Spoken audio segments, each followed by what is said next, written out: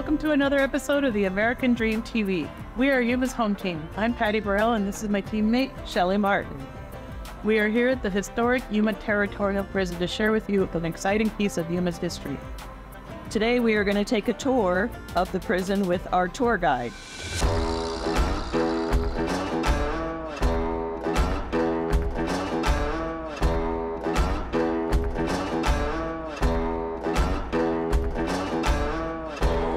We're here with Mike Erfert, a tour guide with the Yuma Territorial Prison.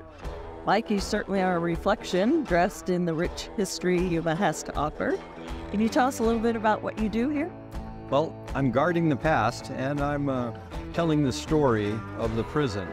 We've got great exhibits here, but we also do walking tours to tell a little bit more of the in-depth information about the prison.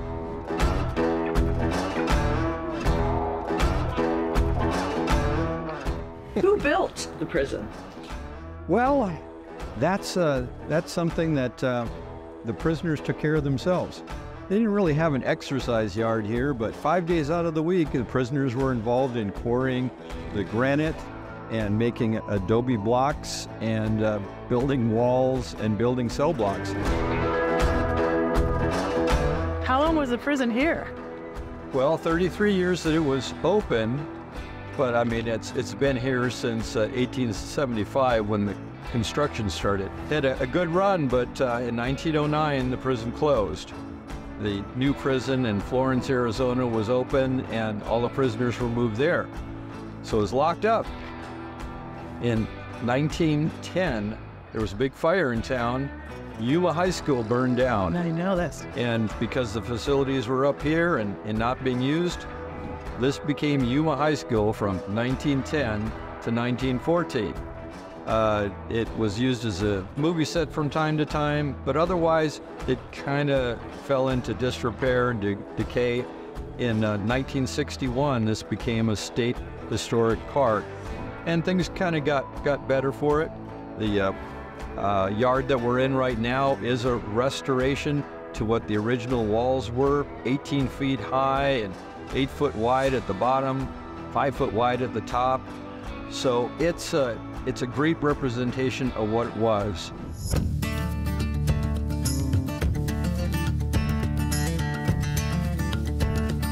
So this is the John Wayne cell.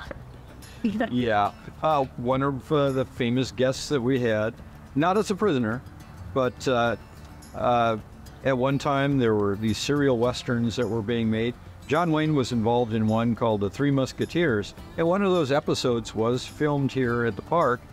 And, well, John got his picture taken in this cell, and ever since that, it's been known as the John Wayne cell.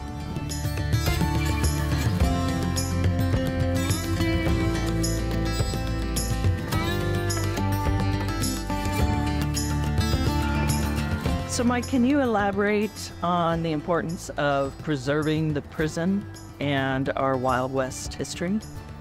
Well, I think that's one of the things that brings people here to our area, is that understanding that when you think Wild West, you think Arizona. When you think Arizona history, the Yuma Territorial Prison just is, it's a great example of that history.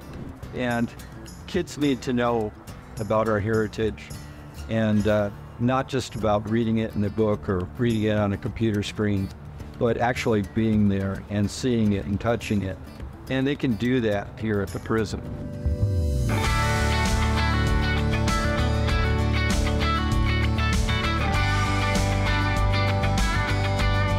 Thank you so much to Mike and everyone that was involved for allowing us to be here today. We've had a really good time.